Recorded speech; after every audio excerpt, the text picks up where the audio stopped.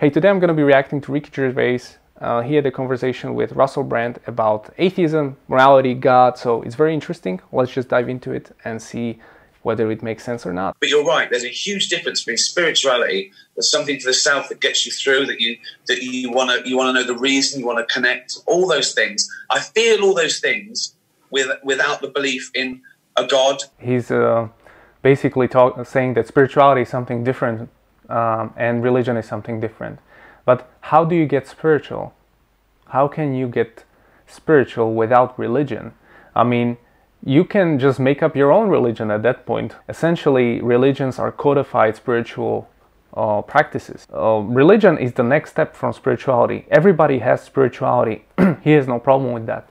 But once it becomes codified, then he has a problem with it because it suggests that there's God. There's this omnipresent being. If God exists, then of course there's a codified way of living life according to God.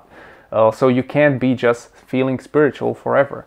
I mean, it's a very good idea, but it doesn't make sense because spirituality should lead to religion, because through religion is how you get closer to God. How else are you going to get closer to God? But meditating or just walking in nature? Those things are good, but they do not get you closer to God because you don't know what God wants, what this entity wants. Religion's something else. Religion basically says, you want to get into heaven? I know him. You just got to do this shit for me, and we're cool. Obviously, if you study religions, you see they are not equal, and they are not the same. And basically, each one of them follows up on the previous one. Usually, they all have the same message, these things. So the Torah, the Jews, the Christians, the Muslims. And if you look at the religions, you can make sense of it. And I mean, I'm religious. For me, Islam makes sense because it makes sense of other religions. Why there are differences in religion is because it was revealed during different times and to different types of people. And so those people then took those revelations, made them their own. And as a Muslim, I believe there was a final revelation. Religion is always the same thing, just communicated differently. Everything that's ever started was written by usually a man with an agenda. So if they had an agenda, that would mean they would benefit from it. But when you look at all the people who were part of writing or, you know, being people who brought forward the scripture or were these sort of prophet guys, they all had terrible lives. Like, they all had very difficult lives and people hated them. The governments hated them. Everybody was against them in the society. They had a small group of people who trusted them and believed in them, and then the religion grew. But in the beginning, or when they started to convey the message, they always had major problems, and it's always like that with any sort of religion. So to imply that you have an agenda because you can get benefit from it, it doesn't make any sense. Because how can I get a benefit from a religion if I bring revelation to my society and they cast me out? So now I'm poor and hungry and I have to live in the desert, or I have to get out and go to different city or different country to migrate. Like, how is that making my life better? What's my agenda here? It's no coincidence that if you're born in America, you're probably Christian. If you're born in India, probably a Hindu. Yeah, but that's not a problem. Like, you're born in a country, I was a Christian. You're born in India, you're a Hindu. You're born in Afghanistan, you're Muslim. So that's true, but you still have to analyze if your religion is true. So even if you're a Hindu, of course, you're culturally, your whole family is Hindu, my whole family is Christian. And at some point I said, hey, do I actually believe this? And I became an atheist. And then, hey, do I actually believe in atheism?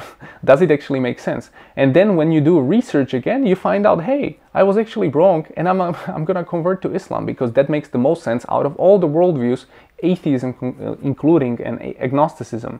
And so each and every one of us has a responsibility to do this research. Why is it a problem to assume that one of those religions is correct? Because they are not equal, as we established. Religions are not equal.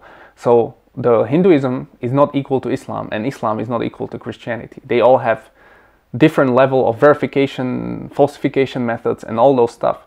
And different level of message, actually. Different way of looking at the revelation. So if you analyze them, you'll see the differences, and you'll be able to make your own conclusion. So if you start saying to me, I love this prophet or that prophet, and I love God, I go, good fine, yeah. And I do this, and I believe, oh, great, yeah, put it. And I think we should throw homosexuals off buildings. Well, no. No. So yeah, let's talk. Let's talk about this. I don't think anyone is throwing homosexuals out of any buildings, but if you want to talk about morality, then I'm all for it. Let's look at the morality from the atheistic perspective, which doesn't actually exist, because there is no base in morality. Why is homosexuality good? Why is it not good? Like, why was it 30 years ago not good? Like, how is this changing based on society? Well, if society decides that, I don't know, now incest is okay, then you're gonna be okay with it? So probably not. So then what is your moral standard? You don't have any. You don't have any. You just adopt anything that society tells you. Religion tells you specific moral standards that give you grounds, and you don't deviate from that. So homosexuality is one example, and all the other ones, right? And so where does morality come from? So in religion, morality comes from the source, from the God who knows the truth. So that's pretty objective.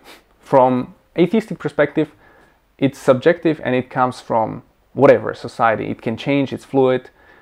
So there's no kind of like way of finding the truth. It's always evolving, and it doesn't evolve further. It can evolve, it doesn't have to progress. So like maybe 200 years ago, people were much more moral than they are now when it comes to maybe the family life or something like that. And we can see example like Nazi Germany, which was just a few decades ago. They didn't quite make it through morality, right? They pretty much destroyed a group of people just because of an idea. So, and they were much more involved. Thousands of years ago went by, and they still did this horrible thing. So is morality growing with time? I don't know. The civilization progresses with time, but morality doesn't progress. Morality either goes somewhere or it stays where it should be staying. So in the invention of lying, when my character invents religion, he does it because he can't stand his mum's fear of death. And I remember when my mum was dying, if she asked me, I was thinking, I was going to lie. I was like, yeah, there probably is. Because if that... So he's talking about fear of death, and that's great. Like, I would love to explore that, because of course, when you experience death, you start questioning your purpose in life. He told his mom maybe it's good, and he thinks it's like for weak people religion. But if we look at one of the strongest people ever, these are religious people usually, like Muhammad Ali, Malcolm X. All these people have faith in God, and it's not from a weak place at all. It's from the place of strength. It's from the place of finding the truth, because you look at actual revelations. You don't just skip through them. You study the texts, or you practice the religion, and you see that this is probably more in line with how the world was created than whatever atheism is telling us, or naturalism. So it's not like this concept of like religion is for weak people. It's very strange. Like religion is for people like it's a difficult process. Like majority of society doesn't want to think about those questions. Religious people all the time, they think about death. So the religious people are the ones who go deep into the life, and they think about what's going to happen in the afterlife. So everything they do is in accordance to what's going to happen on the day of judgment, or on those things. Technically, atheism doesn't even mean you don't believe in God. It means that, you believe there's no God. It means that you just haven't found God yet. You know, there's no evidence. And that is true. Yeah. It's, you know. Right, there's no evidence. So let's look at, what do you think evidence is? If we use inductive logic or deductive logic, or whatever principles that exist in mathematics, I can give you some pretty rational arguments from probability for the existence of God. I mean, they are not going to be based on something like, oh, I see an angel coming down right now, or I see whatever, I see God. Like, you're not going to have those evidences, because that's empirical. It's impossible to do. But I can prove to you through rational arguments that there has been a cause that caused all the other causes. If you want to go there, let's go there. And that's pretty good evidence. That's actually much stronger evidence than anything scientific or evidence based, because that can change through new evidence. Logic cannot change. It's always there. Cool. And I've explained this many times, that technically I'm an agnostic atheist, because one deals with knowledge and one deals with belief. So no one knows. If we agree that no one knows, we're all atheists. All right, so he's saying if we agree that no one knows, we're all atheists. But if we use inductive logic, we can not assume, we can 100% know some principles, and there we can then compare it and know that for sure, at least we can agree that there has been a cause which caused everything. So your premise that no one knows, it's not really valid, because no one knows only if you haven't really studied. What do you think? And believers say, I think there is a God, and atheists think, I don't think there is a God because I haven't got any evidence yet. So what is evidence? There are signs, there are messengers, there are revelations you can see here, and then there are logical principles which are not religious. We can use both and determine strong evidence. People even say to me, if someone proved there was a God, would you believe? It wouldn't even be belief, it would be knowledge. You know, it would also be the greatest. It would be knowledge. Yeah, that's the point of faith. You have belief in the unseen, but the belief is based on solid foundation. It's based on knowledge. The knowledge is based on the logic. If I say that I had to have a grandfather and I never seen him, but I say I had to have the grandfather because I exist, so by definition the grandfather had to exist. Or if I say all men are mortal, Socrates was a man, therefore he's immortal, those are logical arguments we can all follow, and there's no way this can be wrong. The same principles I can use to justify the cause, or the cause for the universe and everything like that. So a good Christian or a good Muslim or a good Jew or whatever is someone who does all the good bits in that holy book and ignores the bad bits. And I say, if you already know right from wrong, you don't need the book. How do you determine what's good and bad? We just established you have no moral ground or determining anything. So if homosexual behavior is bad, then they are doing good. If you claim homosexual behavior is good, then they are doing bad. So it's your subjective projection of your values onto a system of thought which is not going to change. What is good in Islam? What is bad? Like, how do you determine that if you have no moral foundation? You just go by whatever, I don't like this. Well, it doesn't matter what you like. Like, your morality has no base. Like, it doesn't matter if you agree with something is good or bad. Like, no one actually agrees in this world what's good or bad. There are some basic things, like we know we shouldn't kill people and we shouldn't do this, but otherwise it's all fluid. Yeah. Oh yeah, you've mentioned we already know what's good and bad. You already know what's good and bad, so you don't need a book to tell you that.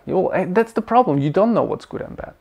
Like, I used to be an atheist, and what I thought is good is now I thought there's no problem watching porn and masturbating. I think that's normal. It's no work. I'm not harming anyone. And now I feel so guilty about those things. I feel tremendous amount of shame, and my moral standard has moved because I'm a religious person now. So of course, what you think is good now because you're not religious is completely different than what a practicing Christian or practicing Muslim or practicing Jew believes. Why don't they have internet and they don't watch porn? Or why don't they indulge in these in alcohol? Because we know there are some consequences from that behavior, which you as an atheist don't agree with, because you don't see those consequences as harmful, and we see them as harmful. To believe in God, I used to, but now I've thought about it, and I feel like I don't need a God. I feel like I don't need a God. Yeah, that's what I felt as well, but it's not up to you what you feel. At some point you have to make sense of this world. So how did the universe begin? Does it make sense it was a multiverse? Does it make sense there was a big bang with no cause? Does it make sense it was random? It was created from nothing? All these things you have to answer. Why is there evil in the world? What's happening after I die? Like, that's how you get to God. It's not like, I don't feel I need a God. Well, yeah, you can feel like that if you ignore all those questions. Yeah, that's possible. But the thing that I really object to is people assuming that you can't be a good person. I think you can be a very good person as an atheist. I know a lot of them. And so I don't think you need to be religious to be good, because I know there are some horrible Muslims, horrible Christians around. But I do believe, overall, the religion is by miles going to give you a higher moral standard than whatever you find in atheism or anywhere else. So then, therefore, by definition, you'll be a good moral person. There are some statistics I can prove that as well. The amount of donations or charities done by religious people outweighs tremendously the amount of charities by non-religious people, because it's obliged on a Christian, and it's even compulsory in Islam to pay your percentage of salaries. There are good atheists and bad atheists. There are good Christians and bad Christians. And a God has never changed that. Is determining good and bad. We're always coming back to that. You have no moral foundation because you don't know what's good and bad. Like, how do you know what's good and bad? I want to know where your morality comes from. How do you determine something is wrong? Something, smoking a cigarette, maybe that's good for you. Maybe I think of that, I look at that and I think that's horrible. So who knows? If you don't have religion, whatever religion, if you don't have that, then nothing is good or bad. Everything goes. I can do anything because it's just social construct we agreed on that this is bad, this is good, rape is wrong, incest is wrong, but homosexuality is good, transgender is okay, but then pedophilia is not good, but it can change maybe with time. This is what we agreed on, but there's no like foundation for this stuff. It's maybe John Locke principle of no harm, but that doesn't even help in this case because there's harm to society. So I get it. It doesn't. This is not me. It works both ways. You shouldn't judge people by their beliefs. You should judge them by their actual behavior. I agree. All religions are for behavior. Like if you memorize the Quran and you are a horrible person, it doesn't help you. You need to put it in practice. Christian, you need to practice your Bible. So that's true. Like it's all about behavior. It's all about behavior. It's not about how long your beard is or how much hijab you wear. It's all behavior, how you act. 90% of religion is your relationship between people and God. So I agree with that, but I don't agree that you don't need religion. You know, right and wrong. You know, some people believe the right thing, but don't do the right thing. And I just think, I feel I don't need it. I just don't need a structured guidebook outside my own morality and morality. Yeah, but again, my own morality. So I come up with, I think porn is okay. I can watch it. So I can adjust my morality. You see how crazy that gets? You can do anything if you take this framework to extreme. That's the problem. Morality is relative and not absolute. And it's relative for you, it's absolute for us. I put a joke in Afterlife where Kat's bothering me and she says, where did it all come from? Somewhere from nothing. And I go, well, where did it all come from then? She goes, God made it. I go, okay, where did God come from? She went, he's always been around. I go, this is actually pretty good. Like he got to the crux of it. So yeah, if we take this approach that you just did, like who made this? God made this. Okay, where did God come from? Well, he was always been around, and he just throws his hands and say like, okay, that's it. Like how, like that's somehow some crazy idea. If you do not establish an eternal being, let's say in this argument, you will have infinite regress. So let's think about this, Ricky, together. If I say this thing was made by, I don't know, someone, and he was made by something, and it just goes forever until we reach a point where, well, where did that come from? And then I say God, you say not God, well then let's go further with your logic. So then it goes, okay, where did that come from? Where did that come from? It goes forever. And what you realize is you will have infinite regress. Now Google that because I'll educate you. Infinite regress is actually impossible. It suggests that there's such a thing as infinity, which from mathematics and from different philosophical like fields you can study, you will understand that actual infinity, not potential, but actual infinity, does not exist in reality in any way, shape or form.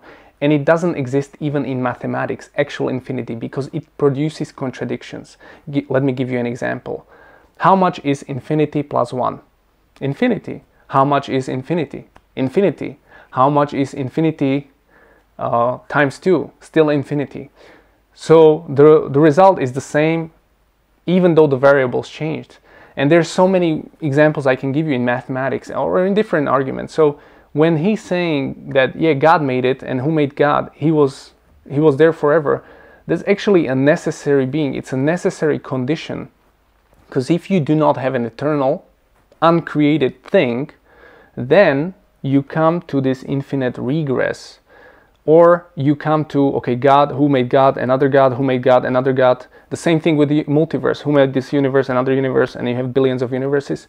And you actually are going to use the infinity principle in this sense. So you will apply, like, no, it goes forever. But hold on a second, if this goes forever, then there would be no beginning. Can we agree to that? So in infinity, there's no beginning, there's no end. Yet we are here in this point in time, and we know the universe had a beginning. It had Big Bang. So you cannot say that this is somehow crazy. This is actually the only logical conclusion, that there is an eternal cause which caused the temporary effect, which is the universe. There's no other way around it, and I want to be proven wrong. But this is how I use just logic to prove to you a basic principle. Now we can get more in depth if you want. You dismissing that premise like, oh, that's dumb because it talks about like eternal, like that doesn't exist. But you using the same logic to establish like, no, there's infinity because you didn't go there, right? That's the contradiction, right? So you actually need that thing there. I think, apart from people wanting there to be some sort of divine justice, because that would be great. Good people would be rewarded and bad people would be punished. That's brilliant. It's all about justice at the end of the day. Like that. You know, you only have to look at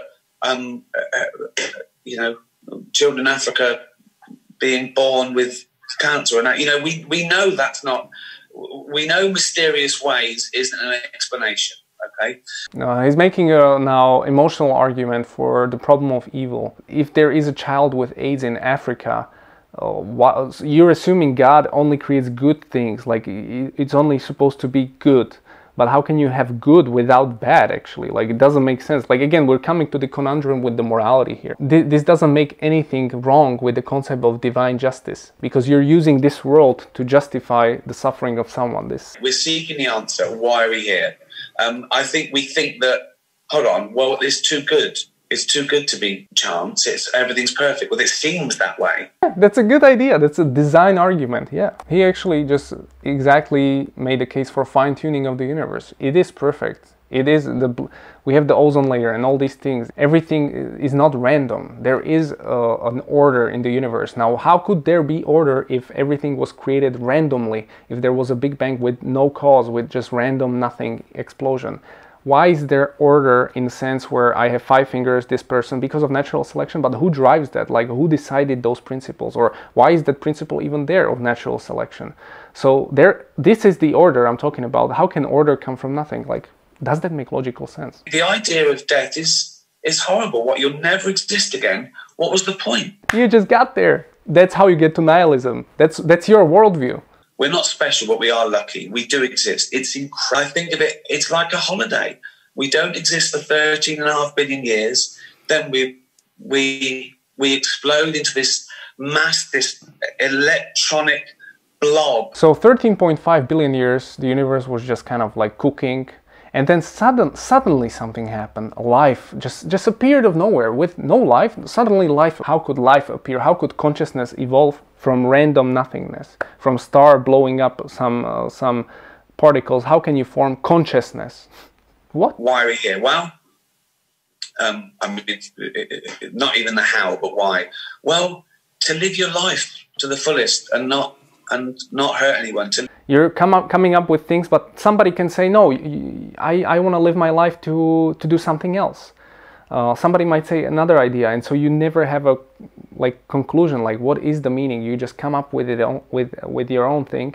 And the problem is you're always enjoying this world. You're trying to use the amount of time you have here to extract as much as pleasure as you can, and because you know you will die. But as religious people, we put restrictions on ourselves, and we know, like, hey, this is just a test. We will enjoy it, but eventually there will come a point where we will be forever in some way or shape or form live. And so we know this is not.